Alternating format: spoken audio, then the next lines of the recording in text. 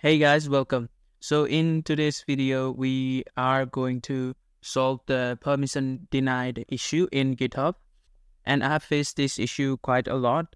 So hopefully you're facing the same issue and you've come to the right place so that we can fix it with just one step, which is really simple and which is really easy to fix. So the issue basically is permission denied to your Git and unable to access your GitHub repo. So this could happen due to many reasons, but the main reason that this one's happening to me is because I have two GitHub accounts, which is my personal GitHub account and my CodeEasy GitHub account. So in this Visual Studio Code right here, currently I have my personal account logged in.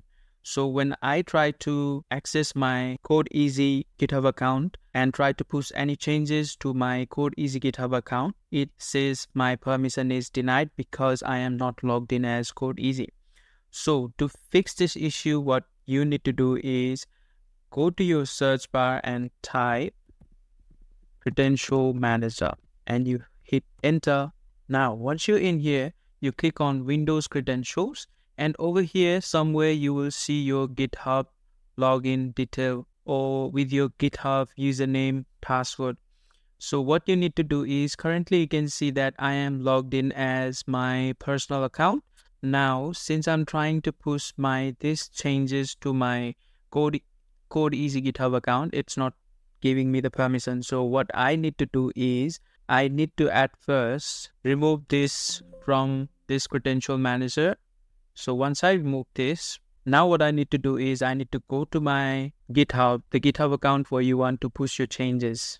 Now I want to push my changes to CodeEasy and then I'll log in my CodeEasy GitHub account in the browser. If you have your personal or some other GitHub account logged in, then you might face issues. So whatever account you want to push your changes to, you have to log in that account and you go to Visual Studio Code and then you add that address to your GitHub repo. So we'll just git remote add the GitHub repo URL and hit enter. Now you can see that GitHub remote origin already exists. So I'll try to push my changes to master. Now when I try to push my changes to master, it will ask me to log in. Now, since I am already logged in my browser, what I can simply do is now simply click on sign in with my browser and it will open a new window and it has automatically signed in to my CodeEasy GitHub account. And you can see we have successfully pushed our changes to our GitHub account. Now when I go and refresh it, you can see that the change is now visible in GitHub.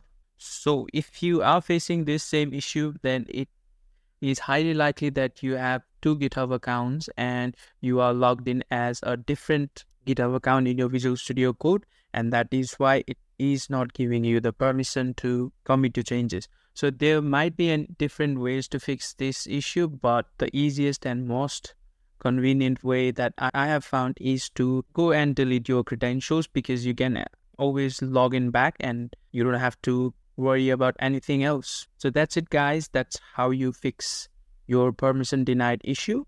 I hope this video was helpful, and if you have any other issues that you're facing, then you can always comment down in my video and then I will try to solve those issues and make a new video. Thank you for watching and I'll see you in the next one.